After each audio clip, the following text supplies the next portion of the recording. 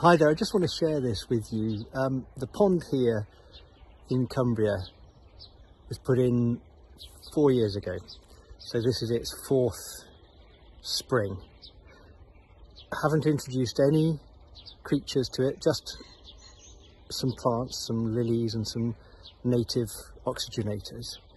And this year, the number of frogs that have come to breed is phenomenal.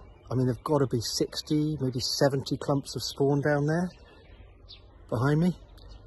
And it just goes to show the tremendous difference a pond in the garden makes to the wildlife in your garden, the bioabundance and the biodiversity. So the amount of life and the different species that come is just magical. And in addition to the frogs, there are palmate newts that have moved in, and a host of invertebrates, and it's just so exciting to see the difference it can make to a space, and not a very big space at that.